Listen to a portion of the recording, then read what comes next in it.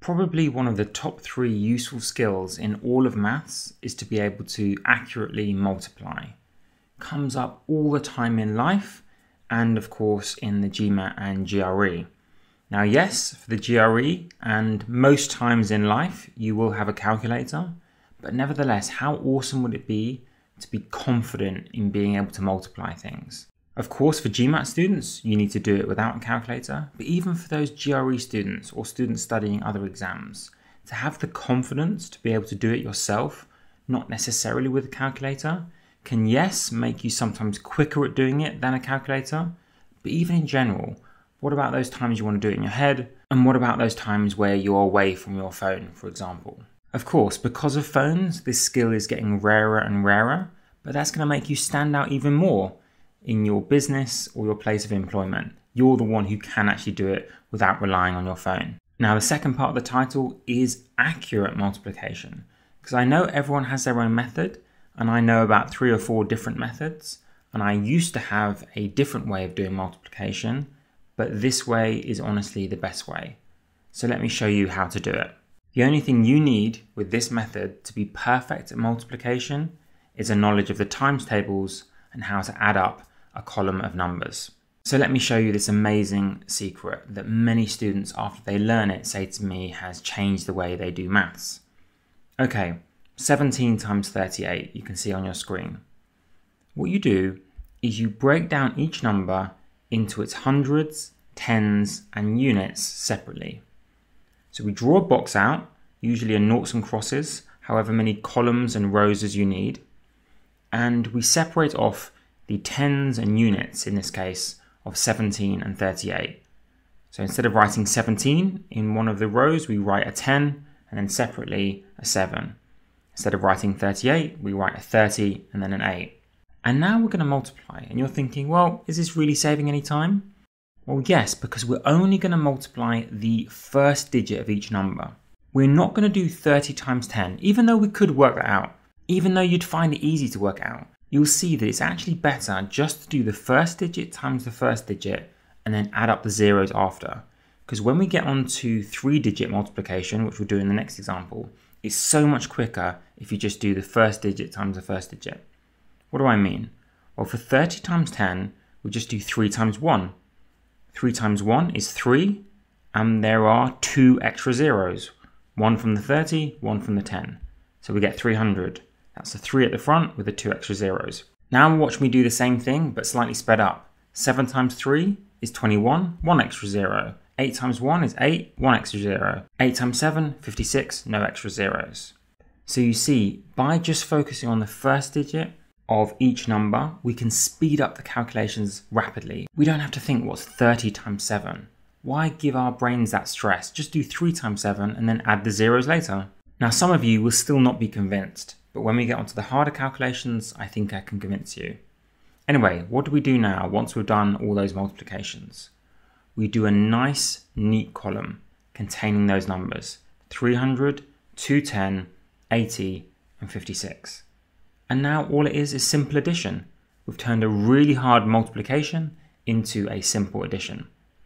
How do we add those numbers? And it's really important you do it neatly. You look at the units. Look at the units digit column. 0 plus 0 plus 0 plus 6 is 6. Look at the tens digit column. 0 plus 1 plus 8 plus 5, what would that be? 14. So we put a 4 down below and we carry a 1. Because it was 14, we carry a 1 onto the next column. So we draw a little 1 on the next column. 1 plus 3 plus 2 is 6. So the answer becomes 646. Now this is where this method becomes better than a lot of the other methods. With the other method that many of you might use, you have to carry lots of zeros and each row has an extra number of zeros, and many students make mistakes with that method. I used to a lot. Therefore, this method is a lot quicker and a lot cleaner. But for those students still not convinced, let me show you an even harder multiplication for which this method becomes even more superior. We're going to do 234 times 56, except this time I'm going to go at the realistic pace that I would go at to show you how it works. Okay, we draw out the table with a separate row for 50 and 6 and separate columns for 200, 30 and 4. We split it up like that. Now here's how it goes. Just the front digits, remember. 2 times 5 is 10, 3 extra zeros. 3 times 5 is 15, 2 extra zeros. 4 times 5 is 20, 1 extra zero. 2 times 6 is 12 with 2 extra zeros. 6 times 3 is 18, 1 extra zero. 6 times 4 is 24. See how quick it is when you just focus on the first digit. There wasn't 50 times 4 or 6 times 30 or even 200 times 50. Imagine doing 200 times 50 in your head. A lot of people would struggle with that. I just did 2 times 5 and then counted the extra zeros. Notice it's important, it's just the extra zeros you're counting. 2 times 5 is 10. You write down the number 10, then you count the zeros, 3 extra zeros. You don't do 2 times 5 is 10, don't write anything down, and then say, oh, it's got 3 zeros at the end, so it's 1,000. No, then you're going to get confused. Just do 2 times 5 is 10, write down the number 10, and then after you've written down 10, then count up the extra zeros. Same thing with 30 times 50. Do 3 times 5 is 15, write down 15, and then just count the zeros. And that way you'll never make a mistake. So see how quick that was for this really hard multiplication. All we have to do now is, as I've said at the bottom, write down nice neat columns. So here's a nice neat column. Everything's ordered very correctly. Adding up the units adds up to 4. Tens add up to 10. So we put 0, carry the 1. 1 plus 5 plus 2 plus 2 plus 1 is 11, I think. So we put a 1, carry the 1. 1 plus 1 plus 1 is 3. And 1 equals 1, of course. So it's 13,104. And all we needed to get that was a knowledge of our times tables and basic addition. And honestly, I would say only about 5% of adults could quickly and accurately multiply that number out. And yes, as I said, it's a rarer skill because of calculators and mobile phones, but you want to be that rare individual who can do it without their phone. Finally, let's do a decimal multiplication. That's how good this method is. It even works if there's decimals involved. So this should surely convince you if all the other examples didn't. What happens if we have this calculation? Very realistic, right? $1.70 is what something costs and we're going to buy 67 of them. Say we're doing a bulk order for an inventory and our phone's on charge. We don't have a phone available. Instead of going into the next room and asking someone for their phone or logging onto the computer so we can use a desktop app, we're just going to do it ourselves. How do we handle these numbers when there are decimal places? Step 1, and the most important step, is you ignore the decimal point. Just treat the numbers as they would be if there wasn't a decimal point there. What would the two numbers be if there weren't any decimal points? 170 and 67. So the calculation would be 170 times 67 if we ignore the decimal point. And that's the calculation we're going to do. 170 split up as 170 and 67 split up as 60 and 7. Showing off our method, 1 times 6 is 6 with 3 extra zeros. 6 times 7 is 42 with 2 extra zeros.